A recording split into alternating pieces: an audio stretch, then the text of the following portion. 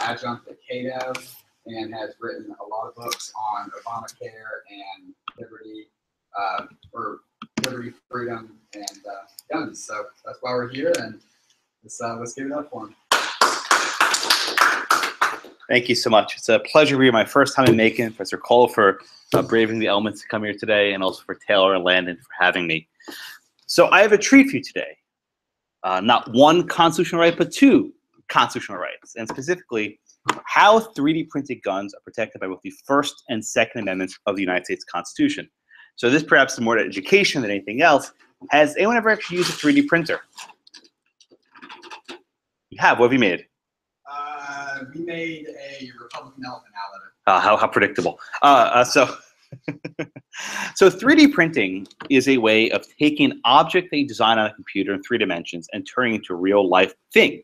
You can create anything from a house to a car to anything else. The same way you draw it on a piece of paper, you can draw the dimensions onto a computer. And I'll give you a brief tutorial with how 3D printing works. So if you will indulge me and remember back to high school geometry. Does everyone remember what a cylinder is? Yes, a cylinder is like a circle that's stacked on top of each other, right? So to figure out the volume of a cylinder, you need to know 2 things. You need to know the height and the radius, right? The radius is like the width of the cylinder. So if I tell you to draw a cylinder of a height of 20 inches and a radius of 5, in theory, you would know what to do. If I gave you a piece of clay or a piece of stone, in theory, at least, you could chisel that out or form it into an actual object. This is exactly how 3D printing operates. You take an object, you use a computer to design it, you use plain language and graphics, and then the computer spits it out. The actual process of creating 3D printing is fairly straightforward, and you can create objects of all shapes and sizes. And it uses something called a 3D printer. So here they're making a race car. How does a 3D printer operate? It operates in the same fashion as a candle. Now, has anyone ever made a candle? You've never made a candle? You made a candle. Yeah. Okay, so how do you make a candle, right? You take the wick, you dip it into the wax, you dip into the wax, you lift it up, and you keep dipping it over and over again. And as you keep dipping, it keeps getting thicker and thicker around the base. 3D printing works in the exact same fashion. But instead of dipping a wick into wax, you are spraying very fine layers of plastic, one on top of the other, on top of the other. So how does it work here? Imagine you have a little nozzle with a little spray in the bottom, and you put one layer, and then you put another layer, and then you put another layer, right? Same way an old-fashioned printer works. Eventually, if you keep stacking one layer on top of another, you actually get to a ball, a sphere. And while this plastic is being sprayed down, there's a heating mechanism that makes the plastic solidify. This is how 3D printing works. So I'm going to show you a demonstration of how you create an object using a 3D printer. I'm not going to tell you what's being created. I want you to shout it out when you see it. Okay? You'll see it in a minute. So we start here with a very basic layer of like green goop, right? What the heck is that? Then another layer comes in, and it's sort of this honeycomb lattice shape. And this is actually a very strong way to build an object because it's very strong. Think of the bees. The bees know what they're doing. So we have one layer, another layer, another layer. Anyone see it? Another layer. Frog. Okay, you're on the right track. Another layer. Keep going. That's it. Another layer. It's not Pepe the Frog, I'll tell you that much. Another layer. I hate crime at this point. Close. Yoda. Bingo. People usually get it with this one. You guys took too long. But yeah, it's Yoda from Star Wars. And you keep going. And there it is, right? Everyone sees it now. Okay. Glad you caught it. So as you keep putting layer on top of a layer, eventually you can finish the full object. And you can create very ambitious objects.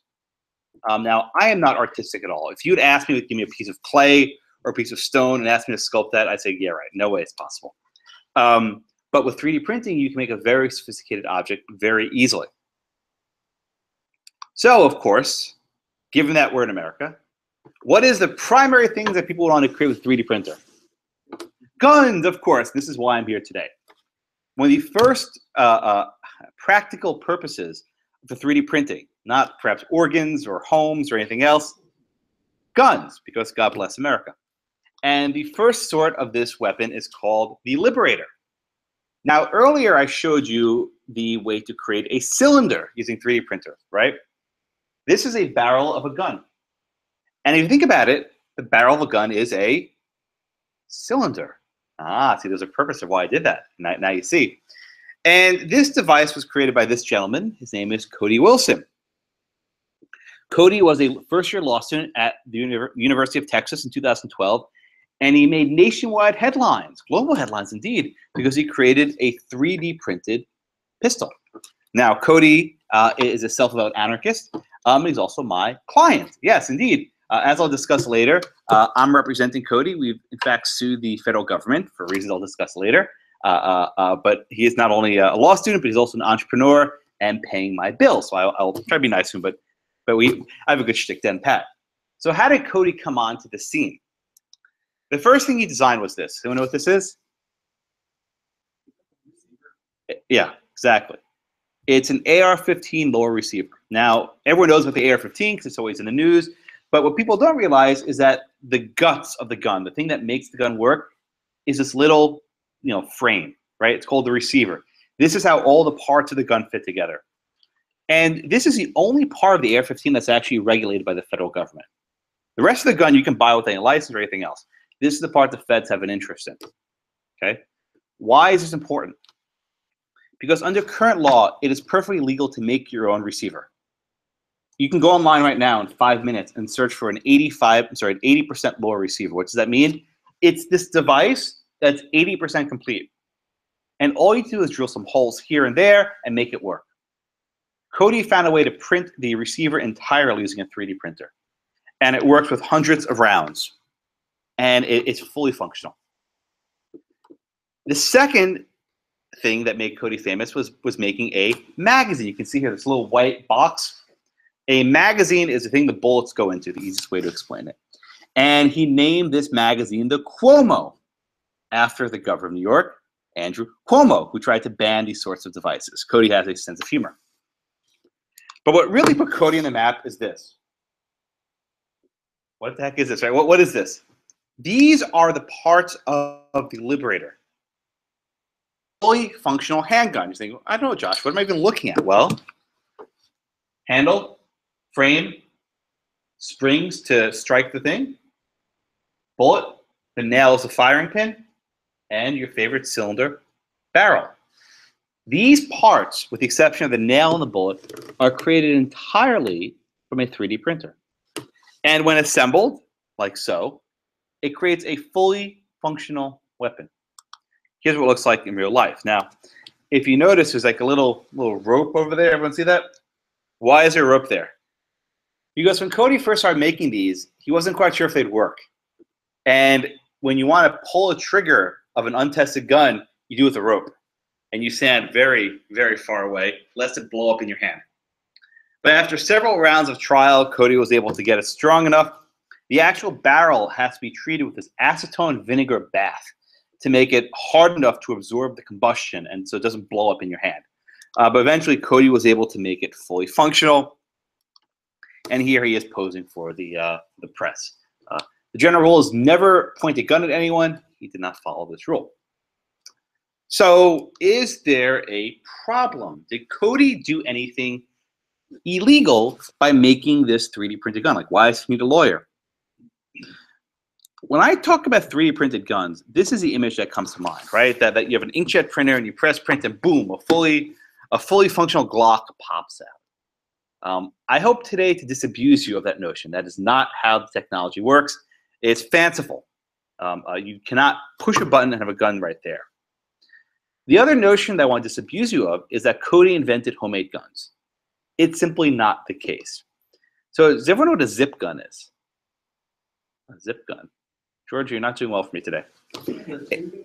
A zip gun is a homemade gun. Since, I don't know, forever, people have been able to make guns using homemade devices. This is a soldering iron combined with a garden hose nozzle. $5 in parts at the hardware store. Functional gun. All you need to make a gun is something sharp to strike the back of a bullet and some sort of tube for the bullet to fly out of.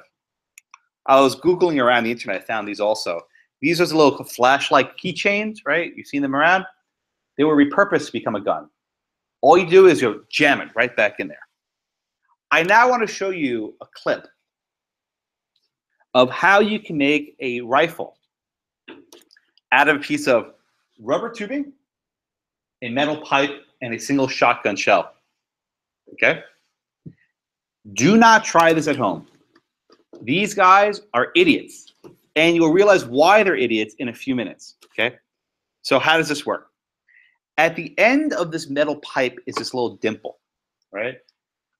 The idea is if you load the shotgun shell into this rubber tube, and you take this metal pipe and you slide it in, and then you go jam, it will make a fully functional rifle. So everyone, look right here.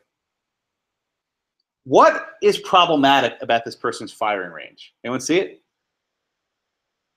Anyone see the problem? Up here. What's that? Electrical wires, yes. So he's shooting into a box inches from electrical wires. In the next shot, you see even more clearly. There's an outlet right there, and he's firing a gun right into this thing. Again, I told you, do not, I repeat, do not try this at home. These guys are idiots. What happens is you take the pipe and jam it together. Ready? 1, 2, 3, boom. You made a gun. It is so cheap and easy to make a single shot gun. Idiots with a piece of rubber tubing and a pipe can make it. And look how proud they are, the little smoke coming out of their little homemade gun.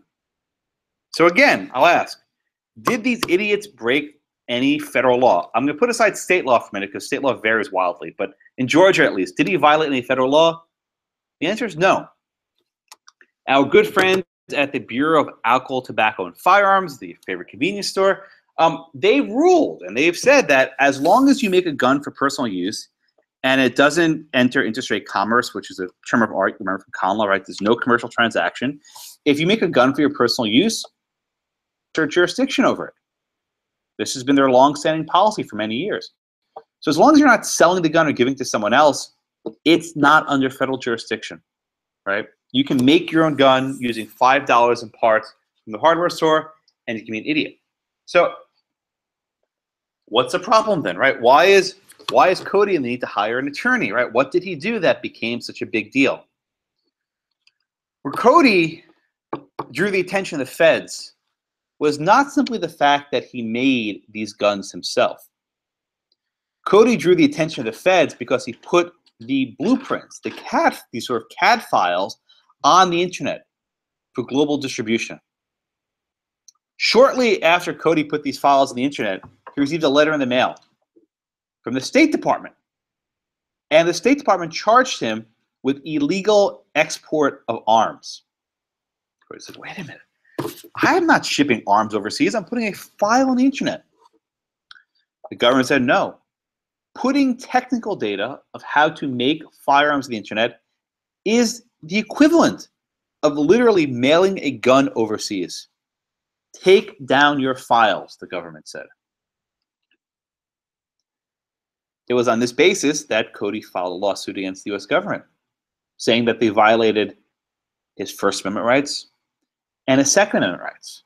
So the paper I shared with Professor Cole was actually a precursor to the litigation. I wrote this paper in 2013 or 14, and then one day I had a really good phone call from Cody.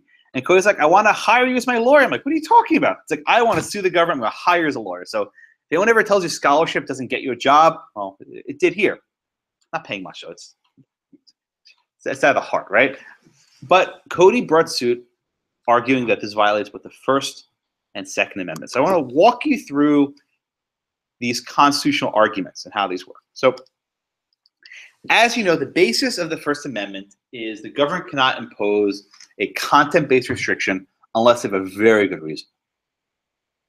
The government can't impose a prior restraint of speech unless they have a really, really good reason. And in the history of the court, not many reasons have sufficed to meet this barrier, which is called strict scrutiny. What we have here is a content-based regulation. Because the content of these communications involves how to make a gun, we have content-based regulation. Now you may say, wait a minute, Josh, these are, not like political speech or art or music. Cody's making designs of how to make a dangerous gun, right? You can't use speech to facilitate crime. Well, there's an old book, which you may be familiar with, called The Anarchist Cookbook. Does anyone know about this book? The Anarchist Cookbook was this book published in the 60s and 70s that basically taught you how to be a domestic terrorist. Taught you how to make bombs, how to make explosives, how to make poisons, how to do all these things that could really make mischief. And the government tried, to ban this book. To get it taken, there was no Amazon back then, right? But they wanted to try and ban it and get it off the bookshelves. And the court after court said no.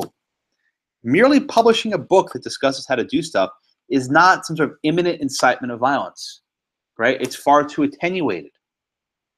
So the court said, even though speech can be used in a dangerous manner, it's still protected. You say, wait a minute, Josh, we're not talking about a book here, right? We're talking about, data. Well, my friends, information is speech. And the court, I think to their credit, has been pretty consistent on explaining that the doctrines of the First Amendment apply equally, whether we're talking about a physical book or we're talking about information on the internet. In a case called Searle v. IMS Health from 2011, the court held that the creation and dissemination of information are speech. Both, not just creating it, but sharing it, is encompassed within the First Amendment. During the arguments we had in the Fifth Circuit, I'll talk about the litigation in a bit, but one of the judges during the arguments in the Fifth Circuit raised a question saying, well, what if instead of putting these files on the internet, Cody had put this on a library in Houston, Texas, where you have people from all over the world walking in, you don't need to show a passport to enter a library. Could the government then ban that book? And frankly, the consequence of the government's position is, yeah, we could ban that book. When your position for the government is we can ban books, you need to rethink your position.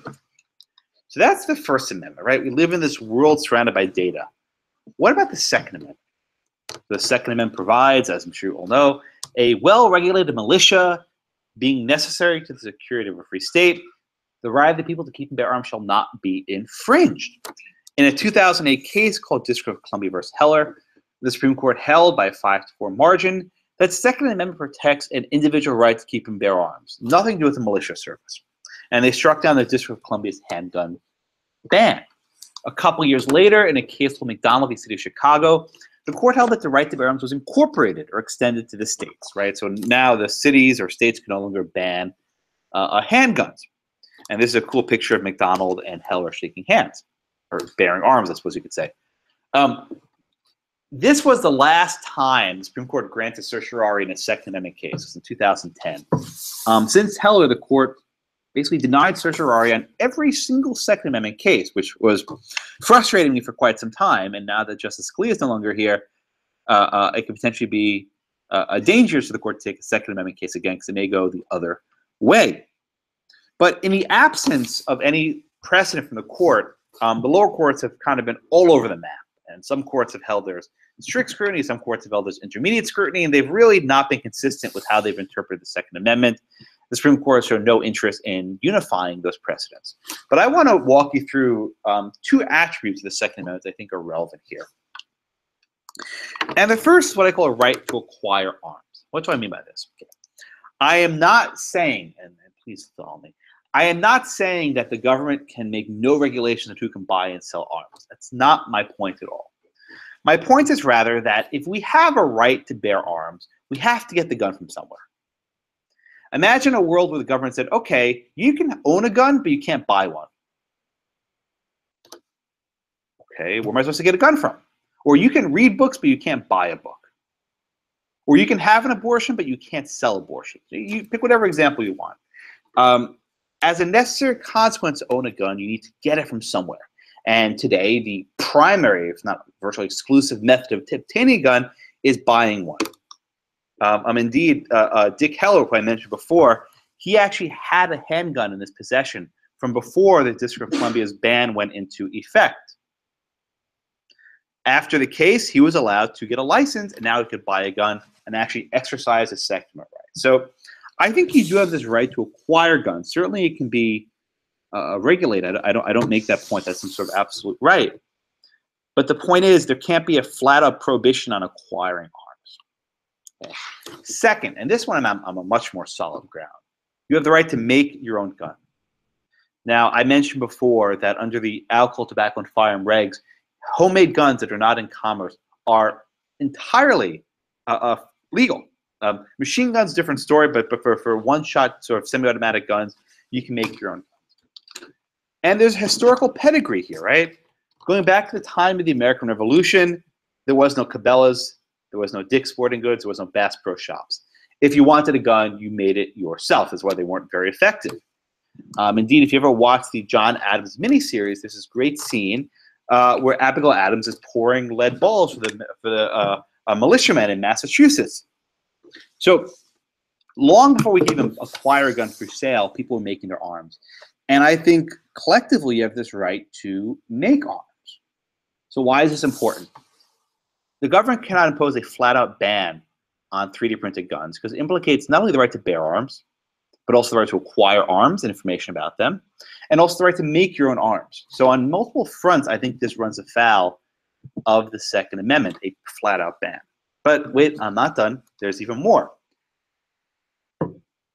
We have a hybrid case, and you may not have seen this, but there's a principle in constitutional law that when one right reinforces another, judicial scrutiny gets stronger. I'll give you an easy example. What if the government passed a law making it a crime to say Merry Christmas? You know, the so-called War on Christmas. Imagine if there actually was one, right? The law says it's illegal now to say Merry Christmas. Is that a violation of free speech? Or is that a violation of free exercise? A little bit of country, a little bit of rock and roll, maybe a little bit of both, right? What if I told you that the state passed a law prohibiting the sale of books that describe how to perform an abortion? Describing how to perform abortions are now illegal. Is that a violation of free speech? Or is that a violation of the 14th Amendment's protection for abortion? A little bit of both. We're talking here about a similar aspect. What the government is prohibiting is people sharing information of how to make a gun. So imagine totally apart from Cody's case, right? Totally apart from Cody's case, you're a sharpshooter for the Olympics, right? And you've discovered a way to tune the rifle in a certain way to get more accuracy on a shot. And you decide to put those specifications on the internet. Under the government's reading, you've now just engaged in arms control export, right? You've just exported arms because you've told people how to make a different type of scope on a rifle to be more accurate. You cannot censor people from talking about their constitutional rights. In my remaining time, I'd like to discuss what the laws that are on the books now governing 3D printed guns and what sort of laws might pop up in the future. So the only law on the books now concerning 3D printed guns is what's called the Undetectable Firearms Act. It was passed in 1988, and it says that all guns must have a certain quantity of metal in them, right? Enough to trigger a metal detector. Why was this law passed? Because of the Glock handgun. Now, they wonder what a Glock handgun is. This gun was first made famous in the Die Hard movie from the 1980s with Bruce Willis. And there's this one scene in the movie where he says, my favorite, luggage, that punk pulled the Glock 7 on me. You know what that is? It's a porcelain gun made in Germany. It doesn't show up on your airport X-ray machines here, and it costs more than what you make in a month. Everything he said was incorrect, okay? There is no Glock 7. It's not made of porcelain, it's made of metal. It's not made in Germany, it's made in Austria. It will show up in an X-ray machine, and they're fairly affordable. So the entire panic of why we have this law is because a bunch of senators watch a Bruce Willis movie. Welcome to Congress, right? This is how they set public policy, what's in the movies. But in any event, this law exists. So the Liberator, the one that Cody designed, has a block of metal that's soldered into the frame, enough to trigger a metal detector. Now, you're going to ask the questions. I'll answer it now. If you remove the metal, will the gun be fully functional? Absolutely, it will. Is that problematic? Not Cody's problem. If you alter a legal gun, you can make it into an illegal gun fairly easily. You can buy a shotgun, saw off the barrel, make it a short barrel shotgun. You can take a semi-automatic gun, mix it up, make it into an automatic gun. So the mere fact that you can alter a gun after the fact is not attributable back to the creator under long-standing principles of firearm law. Now, what about banning 3D guns more generally. So Senator Schumer of New York, who loves standing next to signs of things he wants to ban, said that we need to extend the Undetectable Firearms Act that says any gun made of plastic, even if there's a piece of metal in it, cannot be allowed.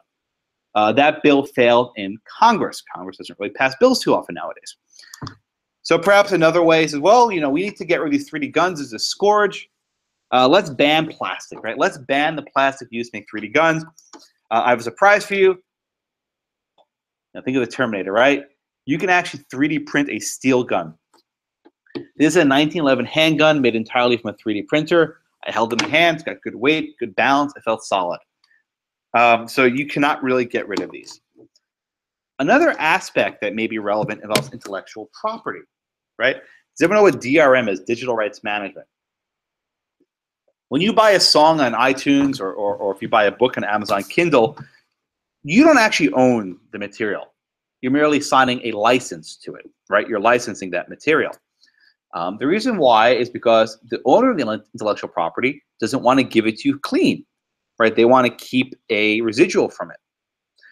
The next biggest fear in manufacturing involves 3D printing. Why? Take an easy example. Michael Jordan's newest sneakers, right? They cost what, $200, $300? The parts to make it cost what, maybe $3, $4 in some Malaysian sweatshop, right? If you could make on your home 3D printer the newest pair of Michael Jordan sneakers, would anyone ever buy them in the stores? No. The manufacturers are petrified. This isn't about downloading a movie or downloading a song, right? You can actually download a pair of sneakers or download a pair of jeans or whatever you want to make. This will put textile manufacturers out of business because what they're doing is not very intensive, and you can have a printer make it. So why is this relevant? Well, Professor Kidd, who's my favorite law and economics person at Mercer, will tell you this is a case of Baptists and bootleggers, right? What are the Baptists and bootleggers? During Prohibition, by the way, do they have dry counties in Georgia?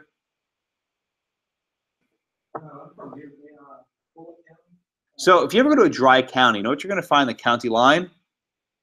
A liquor store. Do you know why that's there? Let's get all the money, right?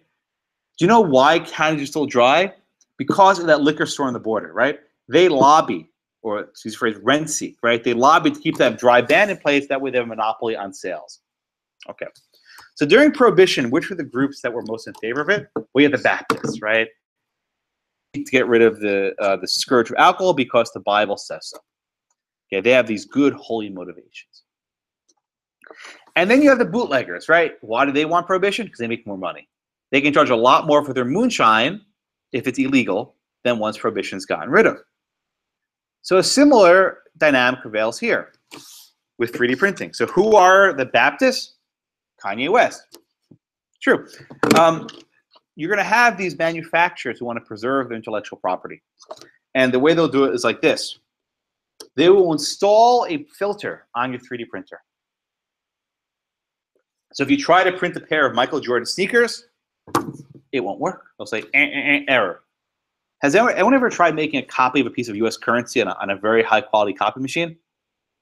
You are all more honest than I am. It won't work. If you put a $100 bill on a Xerox, really high quality color copier, spit in an error message. There are certain signatures on the bill, which you can't see, but the copy machine can, that they worked out with the Treasury Department. It blocks printing of currency. You could have a similar filter on a 3D printer, that if you try and print a pair of Kanye West sneakers, it will not work. Oh, but by the way, right? Once you get that filter in there, what else can they limit? Guns. Right? Once you let the government put filters on the objects they used to print, they used to be called printing presses, but now they're called 3D printers, you can actually control what's being created. So if you want to print something that looks like a gun, it'll say, sorry, no can do. Of course, you can hack this in 5 seconds. It's not very meaningful, but this could be a way of clamping down on intellectual property issues as well as gun issues. Now, I want to go back to where I started from, the case involving Cody. The way they went after him was not because he was actually making these guns, but because he was putting the blueprints for them on the internet. And they said he ran afoul of something called ITAR, which is the International Traffic in Arms Regulation. This is a fairly rigorous set of regs that were designed during the Cold War to prevent, Americans from shipping to the third world and to the Soviet enclaves, weapons. It made sense not to send to Afghanistan in 1981 plans of how to make a Stinger missile, right? That I think makes sense. But the government has interpreted this not only to apply to actual weapons, but what's called technical data about weapons. And here's where we run into the First Amendment head on. If I make a cryptography book, and the back of the book I put a CD-ROM. Remember what a CD-ROM is, right? It's little round things. One day I'll say what those things are. If I want to put a CD-ROM with some code of cryptography in the book, I need to get the government's permission. And they may say, no, you can't ship this to the United Kingdom. It's too dangerous. So the government has actually interpreted this regime to restrict not only physical weapons, but also data about them, which brings us to this. In May of 2013, a little bit almost 3.5 years ago, Cody gets this letter in the mail from the State Department, much to his surprise. All he did was put stuff on the internet. You guys probably put stuff on the internet every 5 seconds. Don't think anything about it. It said, "Dear Mr. Wilson, right? We've noticed that you put a pistol on the internet." Cody said, "Wait a minute, I didn't put a pistol on the internet. I jam a gun into the USB jack. I mean, how's that even possible, right?" You put the files of how to make these devices onto the internet. And they said, until the government determines that you can do this, you need to remove from public access immediately. That means right away. Cody, to his credit, took everything down right away, which was the smart thing to do. You guys are not lawyers yet, but the number one rule of being a lawyer is don't let your client go to jail, right? Unless you're trying to get into jail, which is sometimes the case. But he took the files down, and there was no prosecution. After he took these files down, he put in a request, as they said, files on the internet. The request was sitting for nearly 2 years without a response. No response whatsoever. No response it is until we sued them. So I represent Mr. Wilson, as well as Alan Gurr, who brought the Second Amendment cases in Heller, and we sued for violation of the First Amendment and the Second Amendment. A lot more less sexy stuff involving administrative law, because they are totally ultra-virus. They're way beyond the scope of their jurisdiction. We filed this suit in 2015 in district court. The district court denied the preliminary injunction. We appealed to the Fifth Circuit. And actually, it's funny, I was giving a talk on this topic in Indiana 2 weeks ago. As I was giving the talk, the court ruled against us. So that was a nice closing of the talk. But the way they ruled against us was actually quite narrow. It was a 2-1 split. And the majority basically said, we're not looking at the merits, but balancing the harms, we think that the district court did not abuse its discretion. That was the entirety of the analysis. It was as narrow as possible. They did not want to look at the merits, perhaps on a preliminary injunction, maybe later. Judge Jones wrote a 40-page dissent. Nothing about the Second Amendment, just First Amendment, saying that this is serious, right? For the government to impose a prior restraint on speech, an articulated national harm concern, they've been very vague about what they're worried about. I won't go into more detail of what our strategy is, but you can imagine when you lose for the Court of Appeals, there's stuff that comes after that, and you'll probably see what comes after that soon enough. But I maintain that not only is this bad under various principles of administrative law, which it is, there's also constitutional doubts here. I'll stop here and turn to my good friend, Professor Cole, and I welcome the questions from each and every one of you, which is probably possible. Thank you all so much.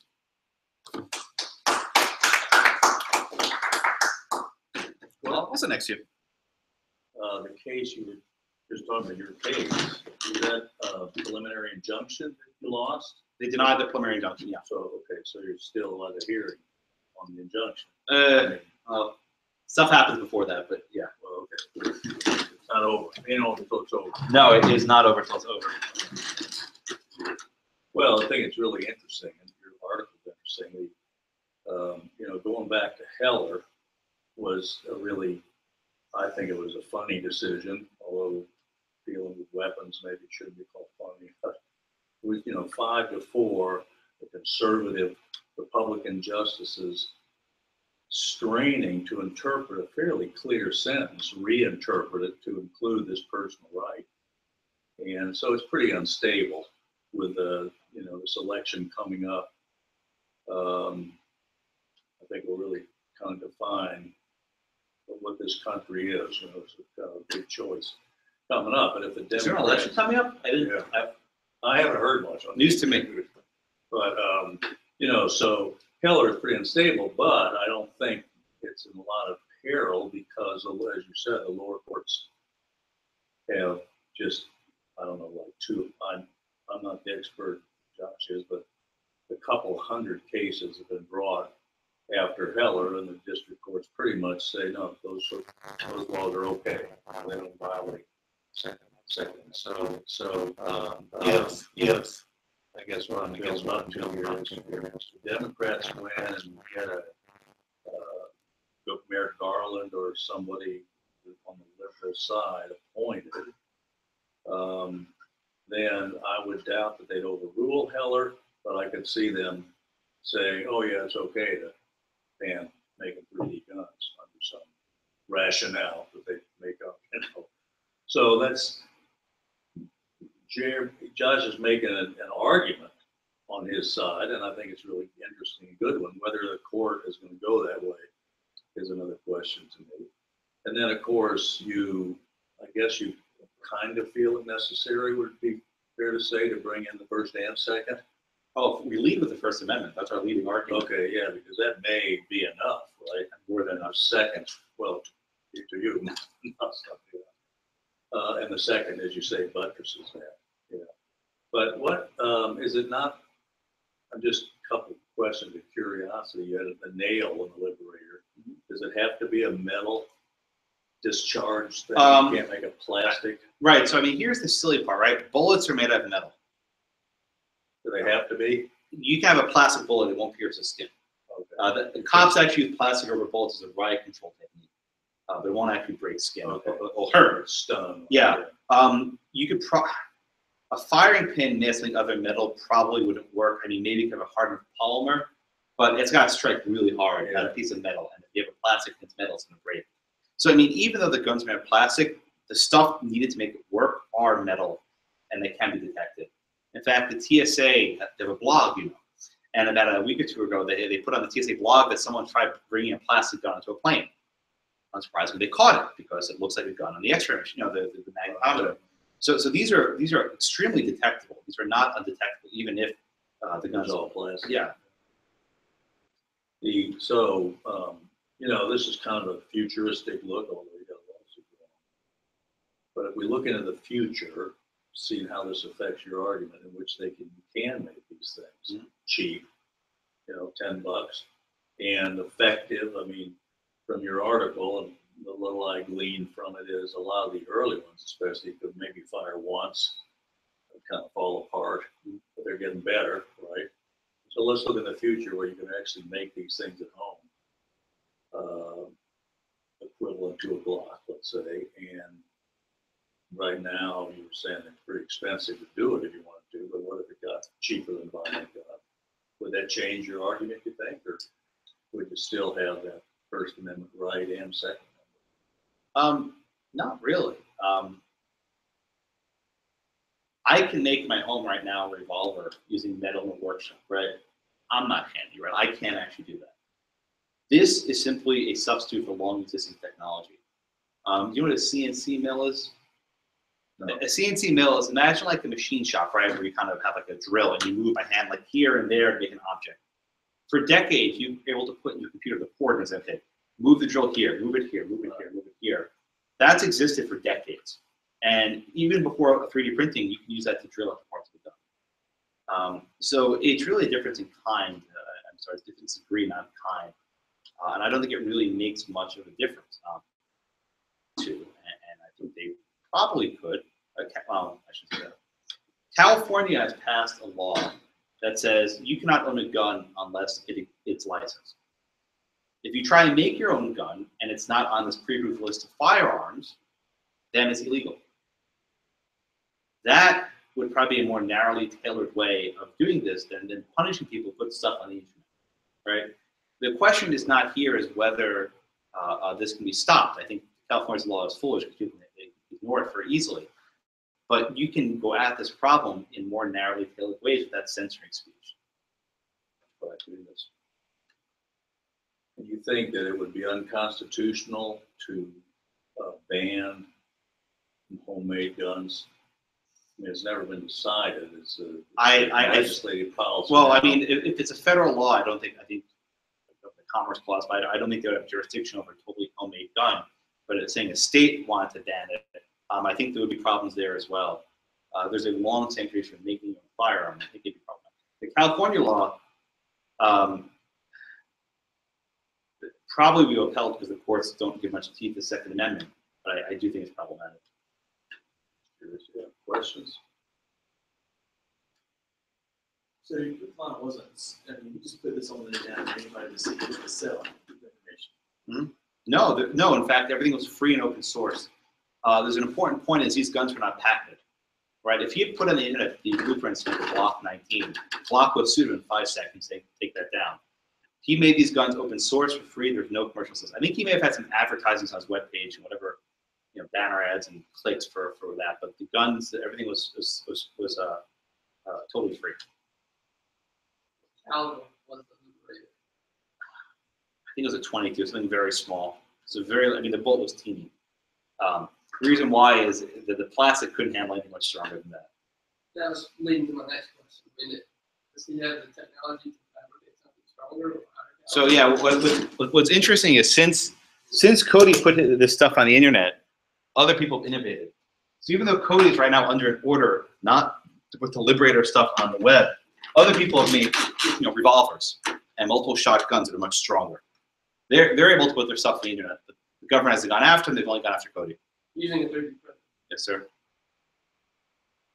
So, I don't know if you picked the right movie because when I was reading the paper, I was thinking of The Line of Fire. Yep, that too. With John Malkovich. And like with that one, like although you can see it in the whole body scan, like even some metal just aluminum show up on metal detector, that kind of stuff. Yeah.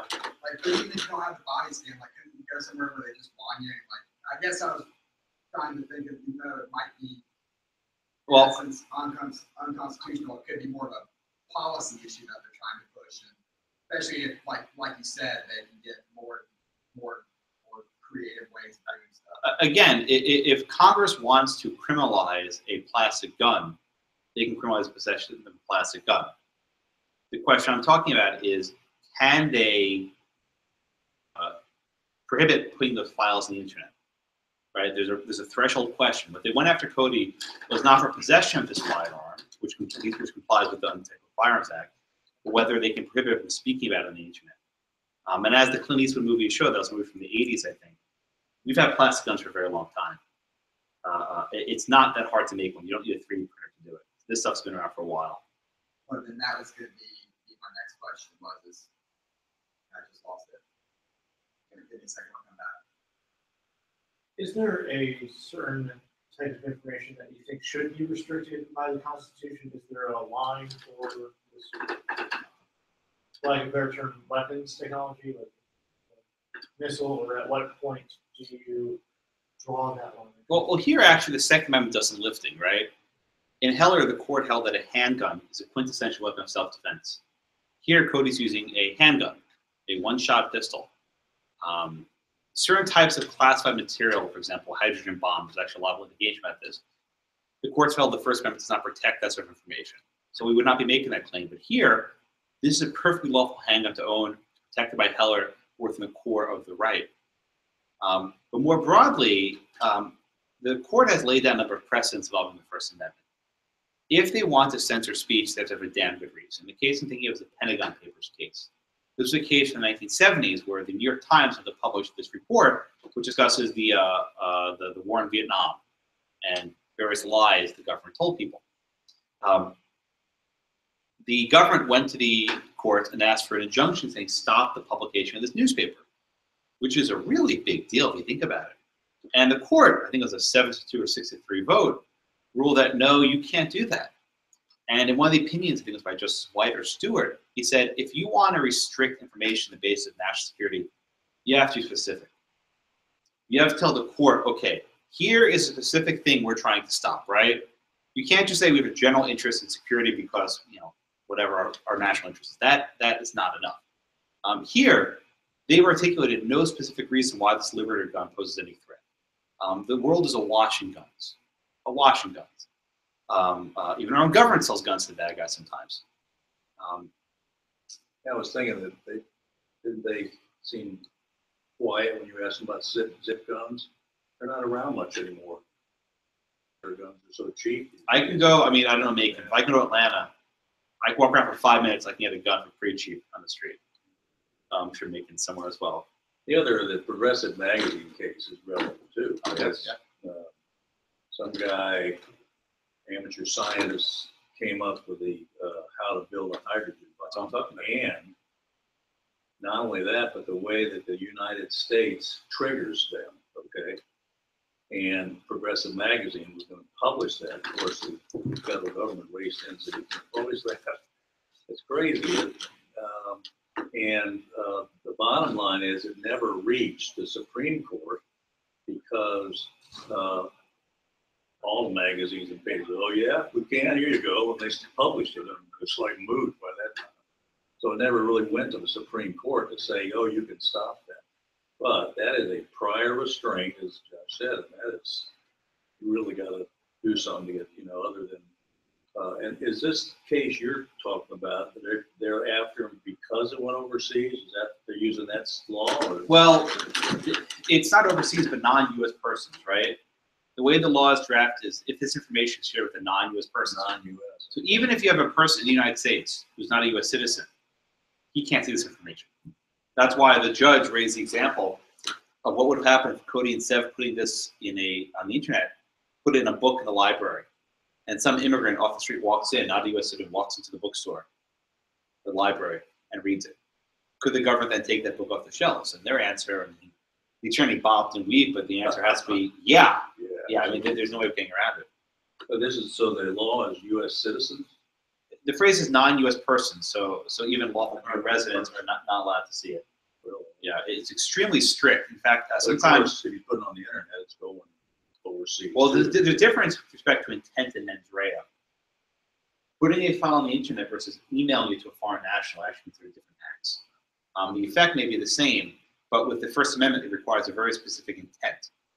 There's a case called Holder versus Humanitarian Law Project, which involves giving material support to terrorism, right? Which is a strange case. Yeah, it's an odd case, but the crux of that case is they need an intent requirement, right? They have to show the person intended to provide support to this terrorist group.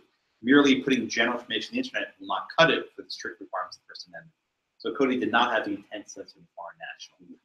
The government actually said, well, maybe, if Cody puts these files on the internet, some foreign militia can download these gun files and assassinate a world leader. It's like, come on, give me a break, right? Come on, give me a break. This is insane. It's just so attenuated. This is not close to justifying a prior restraint. That is what the government argued.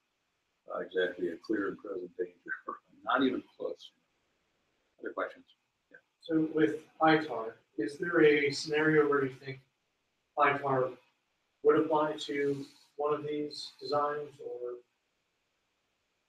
how does it contrast with the other regulations? So it's a good question. So without going too much into the weeds of ITAR, for nearly 30 years, the Office of Legal Counsel, which is like the Constitutional Advisor in the Justice Department, took the position that ITAR cannot be applied to speech.